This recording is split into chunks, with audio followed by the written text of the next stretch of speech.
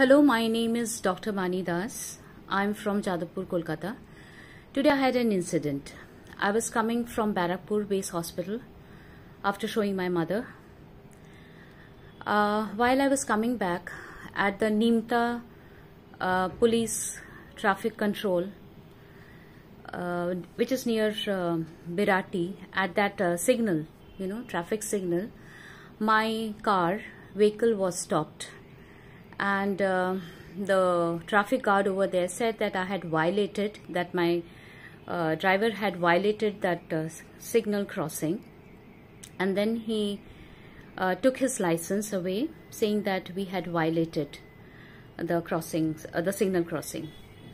Now, regarding this particular incident, I would also like to say that my vehicle was the only vehicle which was picked up for traffic violation. There were several other vehicles that were standing exactly at the same point where my vehicle was standing. They let go of all the vehicles, but they caught hold of mine. The person, the police guard who was there, the in charge over there, he was very rude with me when I pointed out that how come that you are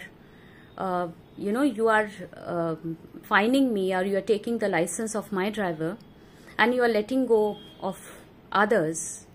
And I took a video, I did a Facebook live. Unfortunately, the content is not seen anymore. I had tagged Kolkata Police Commissioner and Kolkata Police also, but that content is not available for general public to be seen. I really don't know how this has happened. I would also like to say that I belong to a family of my father. He was in the Indian Army and he served the Indian Army for 33 years. My brother, late Captain Shekhar Ghosh, Saurya Chakra, he laid his life for this particular country. I have a question to all of you, that what is this police doing? The police, which is supposed to be protective to the rights of people, what are they doing over there? If I'm wrong, definitely you have all the right to punish me.